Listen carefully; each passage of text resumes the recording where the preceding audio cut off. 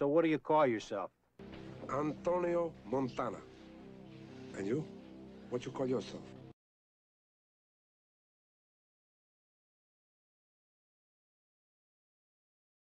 By now, you've faced the Borg. The Collective is appearing with more frequency in the Alpha Quadrant now, and Defera is facing repeated attacks. We've been able to push them back so far, but we can't do it forever. Not without help. Starfleet has convinced representatives from the Klingon Empire, the Cardassians, and the Deferi to meet on Deep Space Nine. We want you to be there as well.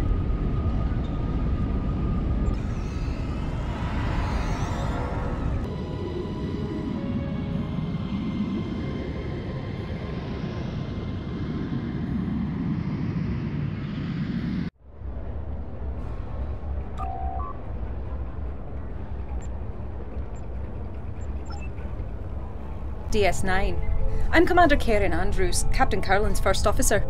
He asked me to inform you that he's been delayed dealing with an incident in Cargo Bay 3.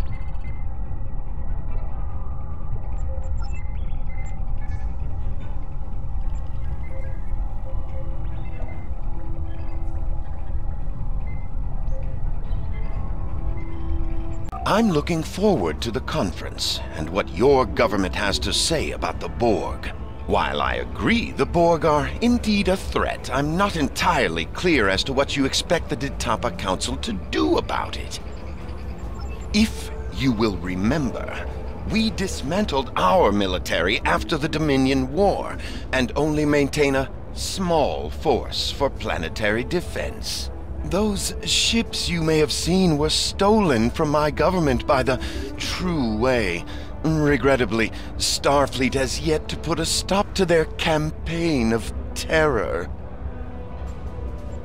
Being here on Deep Space Nine reminds me of my mentor, Gul Mavek, who was stationed here during the Dominion occupation.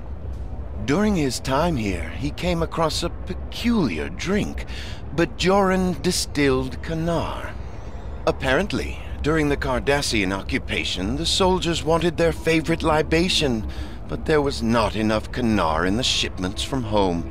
So these resourceful young officers conscripted a group of Bajorans, mostly from the religious houses, to distill Kanar for them. The Kanar from Bajor has a different color and flavor from the best Cardassian vintages because of the local ingredients used in its distillation. Nevertheless, many of the officers who drank it developed quite a taste for this Bajoran pleasure.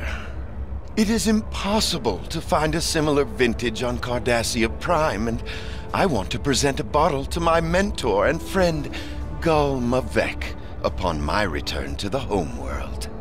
It would mean so much to him, and I would be most grateful to anyone who could assist me in this small task.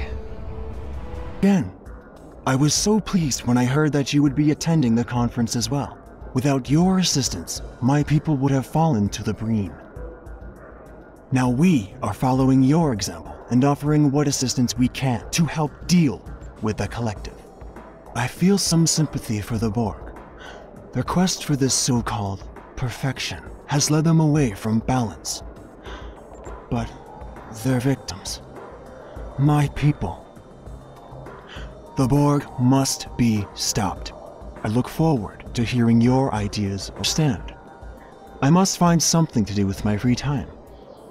I had been hoping to spend some time in one of the holosuites here. Several people have recommended them, and there is an historical holoprogram, the Matara Nebula, that I have been eager to play. Could you help me gain access to a holosuite? An hour or two would be more than sufficient. Greetings. I'm Captain Volkel Shawn. I've heard a lot about you. It's good to finally meet. I'm glad there's someone else here who's faced the Borg in battle. We have a perspective the rest of these full-time diplomats don't. I hope the problem's not too serious. That's unfortunate. I was hoping to get some assistance from DS9 to deal with some issues on my ship. We've been on deep space patrols for more than a month, and this is the first chance we've had to get back to a real starbase. My ship needs repairs, and I'm running out of spit and wishes to hold her together. I was informed you would be here. Have you come with another friendly reminder from Commander Andrews? Feel free to report back to her and let her know that I haven't eaten the furniture or scared away the Dabo players. Not yet, anyway. That is troubling.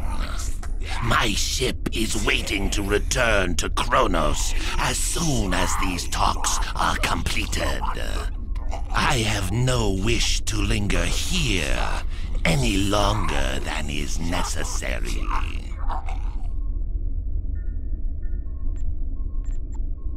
Sorry to trouble you again, but Captain Curlin is wrapping up the problem in the cargo bay, and we will be able to begin the talks very soon.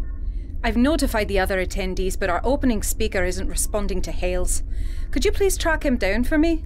Admiral Zavglach Trem mentioned wanting someplace quiet. You might try the upper promenade or the temple. Apologies, both to you and Commander Andrews. It's not often that I get some time to myself these days. Captain Curland offered me the use of his office, but I came here instead for some peace and quiet. Peace. It's in far too short of supply these days. I've been in Starfleet for a long time.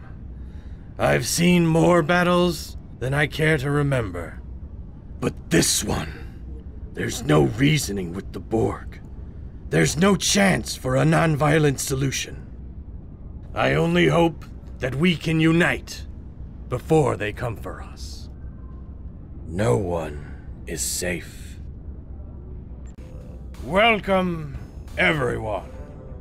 I'm so pleased that you all agreed to join us here today. As many of you are all too aware, the Borg attacks are increasing. If they are left unchecked, Starfleet predicts that the entire Alpha Quadrant could fall within 3 years.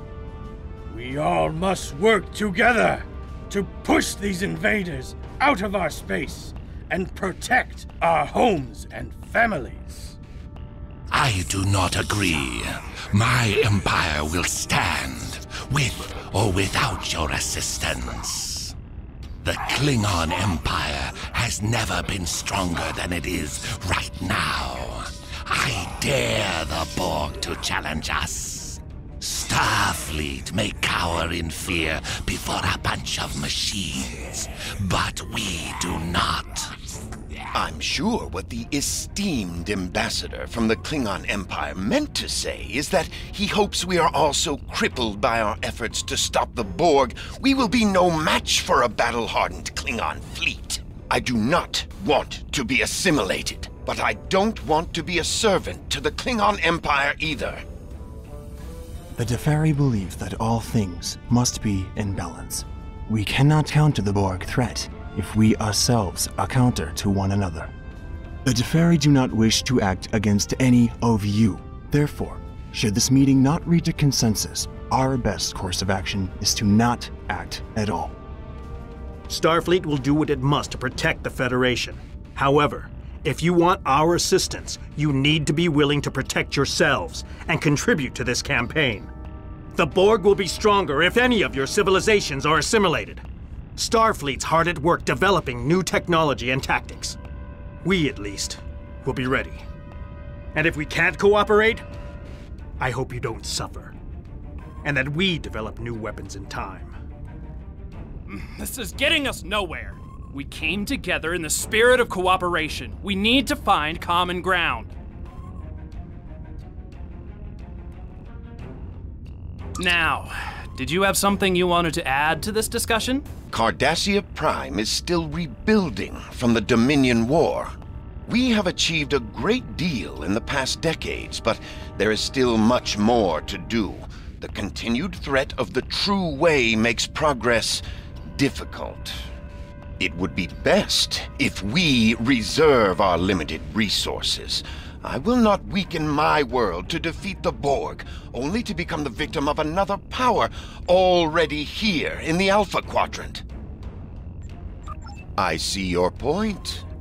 If we work together, we can spread the risks of fighting the Borg, while at the same time creating a unified force that is more likely to succeed.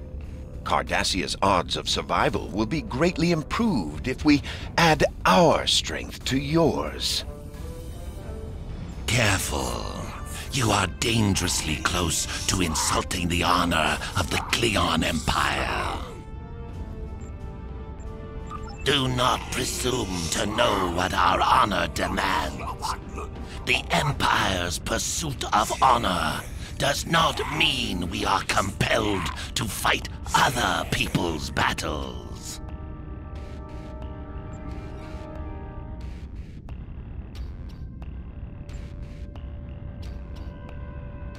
Do not dictate strategy to me.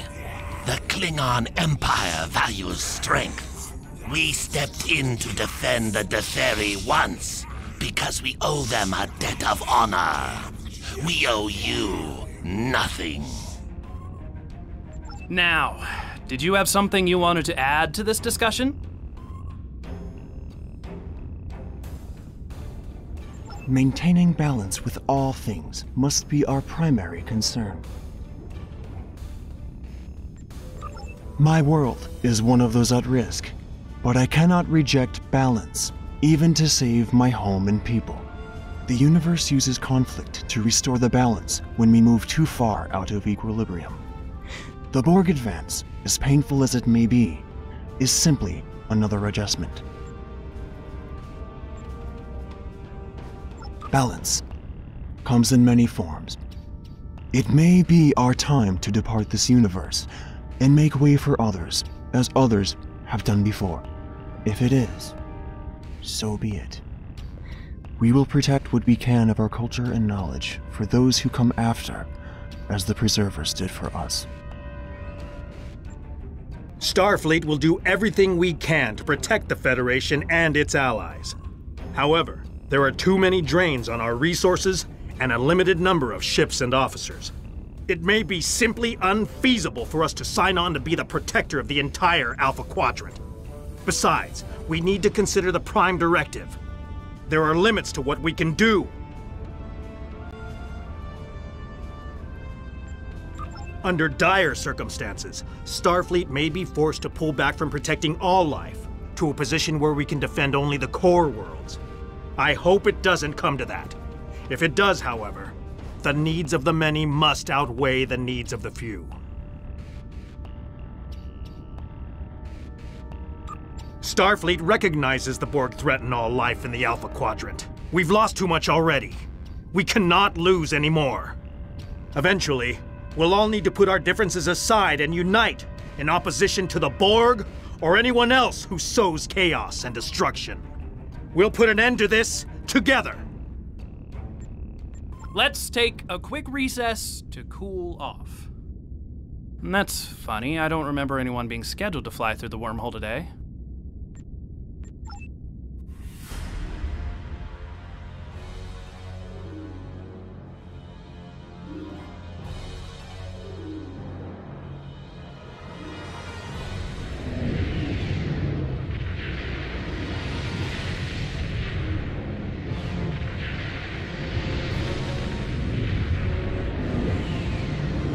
There's something coming out of the wormhole.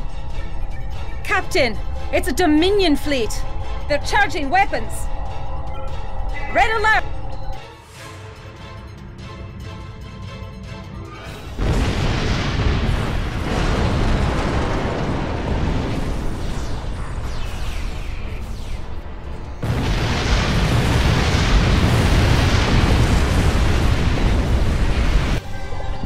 Jem'Hadar boarding the station. Get the delegates out of here. We have to get out of here!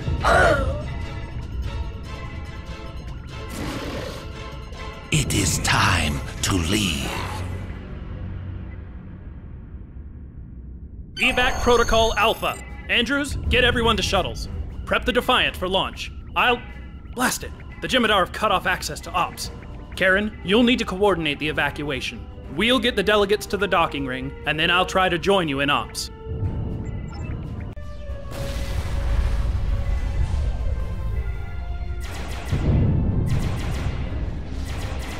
Personal shield losing power. Flanking damage detected.